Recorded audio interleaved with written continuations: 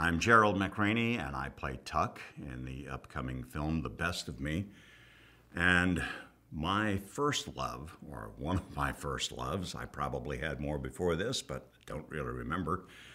But at the age of 3, I loved the little girl across the street from me in Collins, Mississippi.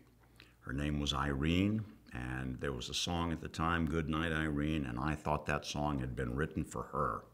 And I thought it very odd that somebody else knew how I felt about Irene. But I think I've been in love with the idea of love since I was a small child, and I like doing romantic movies as a result, and it certainly has helped me stay in love with my wife for all this time.